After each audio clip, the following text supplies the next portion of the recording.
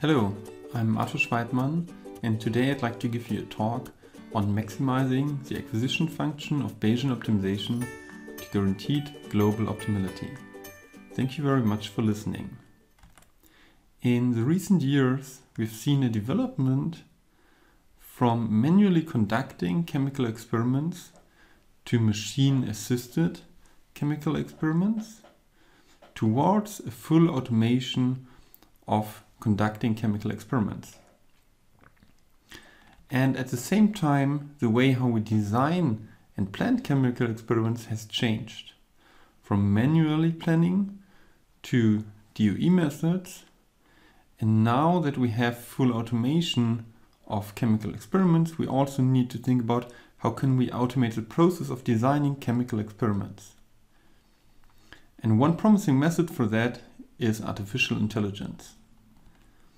However, when we compare the planning of chemical experiments to many big data problems that are solved through artificial intelligence, we can identify a few challenges. In particular, many problems in our domain are very different compared to playing games, computer vision, and speech. In particular, we have quite high experimental cost that leads to limited data. And we also have mixed integer decisions. And that means that we have a combination between continuous variables, such as pressure, temperature, flow rates, and integer variables, such as what catalyst do I use, what solvent do I use. In addition to that, we also have partially physical knowledge available. And therefore, our problems are not big data problems, and convolutional neural networks, reinforcement learning, and many techniques from AI are often not suitable for our problems. Instead, we require more data efficient and more transparent AI techniques in order to solve our problems. In addition to that, we would like to have the quantification of the uncertainty of the predictions of our models. And one very promising way to do that are Gaussian processes and Bayesian optimization. We can use that for optimal decision making in automated chemistry. So what is a Gaussian process? Gaussian process is a surrogate model that is interpolating, and it provides not only a prediction but also variance of the predictions. And we can use that in order to identify a so-called acquisition function. And one example for that is the expected improvement acquisition function. What you can see here is an example for this acquisition function, where you have a high expected improvement in regions where you can see a high variance and a relatively high prediction. In this case here, we want to minimize the prediction, so we have a relatively low prediction. At the same time, what we can see, this expected improvement goes to 0 in regions where we have no variance. Because when we have no variance available, there's no potential to improve over our current predictions. And we can combine this expected improvement with an experimental system to run experiments automatically. By doing that, we can repeat this process, we can update our data, and we can automatically optimize chemical reactions. So the key problem here is that we need to find the optimum of this expected improvement acquisition function. And as you can see here, this function has multiple local optima. It's very important that you find the global optimum, because that gives us the most informative and most promising chemical experiment. There are different ways to optimize these functions. First of all, there's local optimization, where we use gradient information to improve an objective locally. However, what you can see here on the left-hand side is that local optimization can get stuck in local optima, in particular if you have multiple local optima, such as in this acquisition function. Another way to do that is stochastic global optimization, such as genetic algorithms, simulated annealing, and so on, where you can use heuristics in order to search globally for the optimal solution. However, it's very difficult to stop these algorithms or terminate them, and you do not get any guarantee that these algorithms converge to global optimality. There's a third class of optimization algorithms, which is called deterministic global optimization algorithms. And these use branch and bound algorithms in order to guarantee global optimality. And how that works is basically you start with a local solver in order to find the lower bound on the optimal solution. And then we identify a convex overestimator of our functions, which gives us an upper bound on the global optimum. And then we branch on our domain, so we subdivide the domain and repeat this process on the subdomains. What you can see here is the lower bound and the upper bound converge, and we can guarantee global optimality. And if we go through the literature, people have used local optimization in order to optimize problems with Gaussian processes embedded. So for example, acquisition function problems. However, many of them got stuck in local solutions. There are a few applications, such as our previous work on Bayesian optimization, that uses stochastic global algorithms. And there are only very few works that use deterministic global algorithms. And why is that? Because they found that it's very difficult to optimize these problems using deterministic global optimization. And the reason for that is that if you write down a Gaussian process, such as done on the left-hand side here, so you want to minimize the prediction of a Gaussian process. The prediction is given by this formula. We have a covariance function or inverse of a covariance function, and then here covariance vector, prediction vector.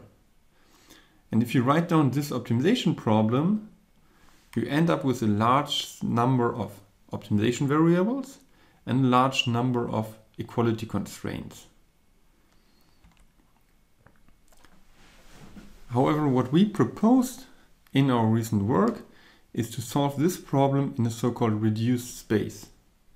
What we do in the reduced space optimization is we basically eliminate all equality constraints. So we solve for the equalities. And then instead of providing the optimizer all constraints and variables separately, we handle them internally in our code, and we propagate Mecomic relaxations as well as necessary subgradients and derivatives through the computer code. And therefore we can construct the convex relaxations that are necessary for global optimization, and we can still keep a very small problem size where we scale only with a number of degrees of freedom, so the input dimensionality of the Gaussian process. And having this small problem size, we can accelerate global optimization. Let's give you a small example for that. What you can see here is a 2D example. It's a peaks function. The peaks function has multiple local optima, and we generate data from this function ranging from 20 to 100 data points. And then we train Gaussian processes on the peaks function, and we optimize the prediction of the Gaussian process. And what you can see here is, if you want to solve this optimization problem, so optimizing the prediction of a Gaussian process, in the full space, either in Baron or Mango, whereas Baron is a state-of-the-art global solver which is commercially available, and Mango is our in-house tool which is open source, so freely available. We can see that we solve these problems in the order of 400 CPU seconds for Gaussian processes with about 100 data points. However, if we formulate the same problem in the reduced space, we can solve it much faster. So we can solve problems with 100 data points in about 0.6 seconds. So we can see that the reduced space outperforms the full space formulation for problems with Gaussian processes embedded, and we get a speed of a factor of over 700. So why should we do this global optimization of the acquisition function? Is it really worth it? So we conducted an experiment here. What you can see on the left-hand side here is the regret. The regret is the difference between the best solution found in our Bayesian optimization, so kind of the best experimental result we have found so far, compared to the global optimum. So if the regret is 0, we actually have found the global optimum of our function. And then the number of iterations down here is basically the number of experiments we conduct. So we start with 2 experiments that are just randomly generated, and then we start the Bayesian optimization.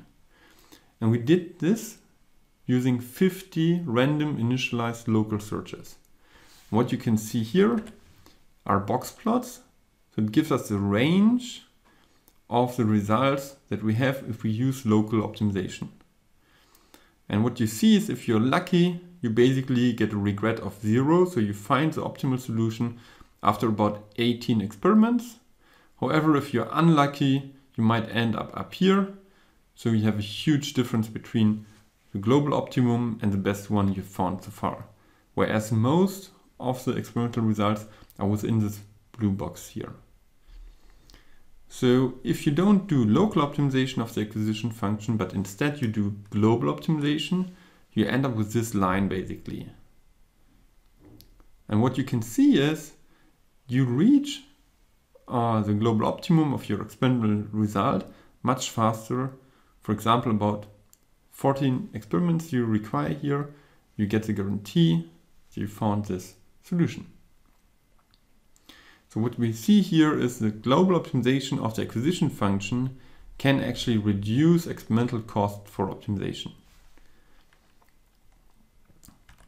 All right, another advantage of the branch and bound algorithms is that we can handle mixed integer decisions easily.